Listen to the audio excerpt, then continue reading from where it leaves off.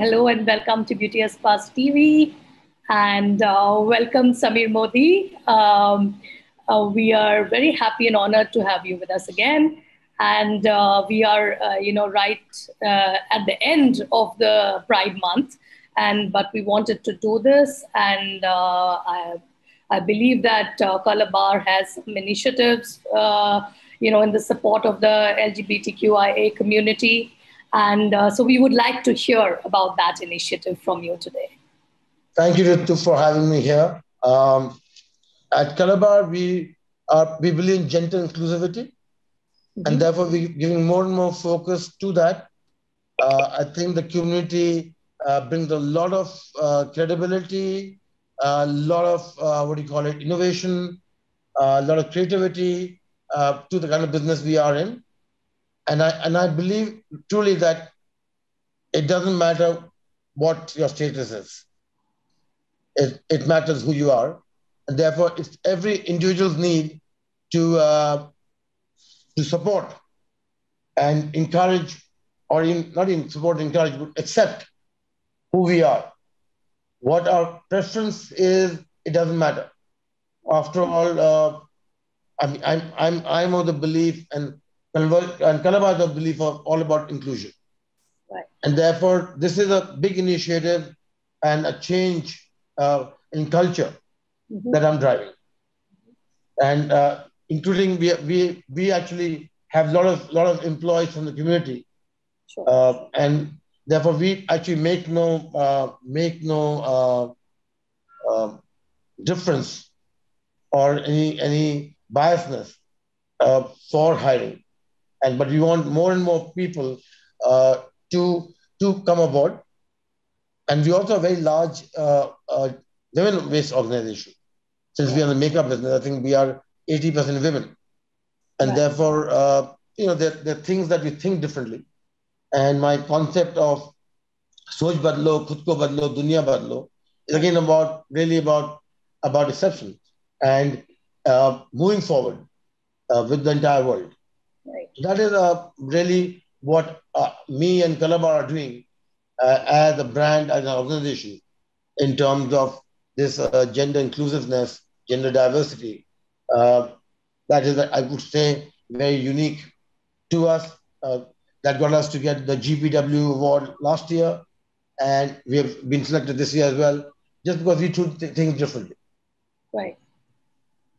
So, if we were to say, what's the measure of this progress? How do you measure the progress when it comes to, say, inclusivity? Because we are in times where, there's a lot of contradiction in this world, where, on the one side there is more, push for inclusivity, and on the other hand, there is a lot of discrimination happening on the basis of various, caste. Well, there are two parts to it. First part is really at the storefront. Right. There, I would say we have few people. I would not able to say how many people we have. Maybe I can look it up. But the main idea really is, as long as you're a good makeup artist, we don't care. It is all your sin. As far as our work culture and HR policies are concerned, this is something we're driving hard. So we have actually changed our HR policy to suit. And one of the key initiatives by HR is to get more and more people from the community to work with us. So there are two major things that I can say. Probably if you ask me the question a year from now, saying, Samir, how many people do you have? I could give a number, but the reason I don't have a number, simply because it's not something that in my mind, there's a difference. In my mind, you're equal. We are hiring you for your skills and what you bring. We're not hiring you for your preference. Right. That's amazing. So while we are at it, Samir, I would like a quick recap of what's happening at Colorbar, which you would like to tell us. What's new? Well, Colorbar is changing as an organization. We're changing as an ethos. We're changing about how we do things, what we do, and why we do it. If I go from the storefront, we're changing our store look and feel. We're changing what our beauty advisors look at.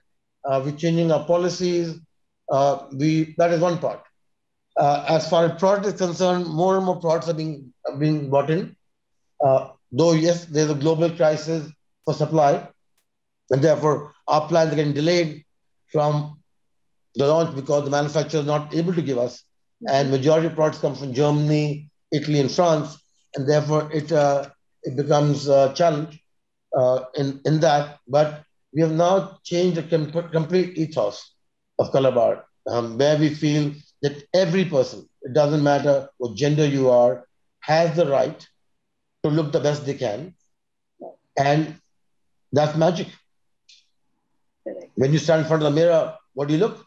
If you look great, if you think you look great, it's a great day. You think you had a bad hair day, it's a very bad day.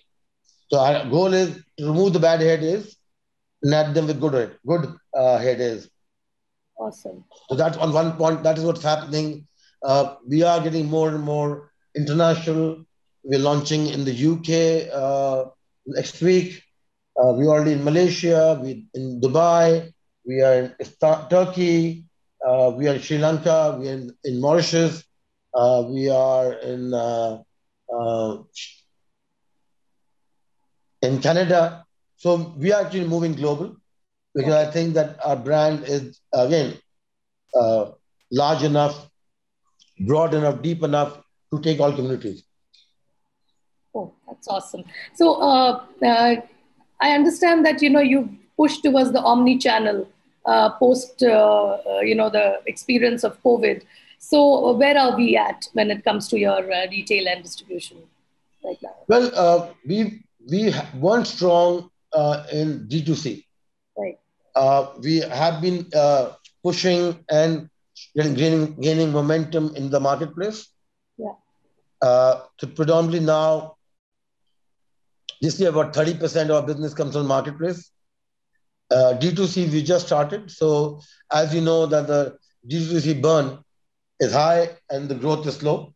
Right. And also, I don't believe today that in our industry there's anything called D2C, because in our industry, the way it's being driven right now, discount to customer. It's Right. not direct to customer. And I don't want to play the discount game because that diminishes the entire proposition that we give.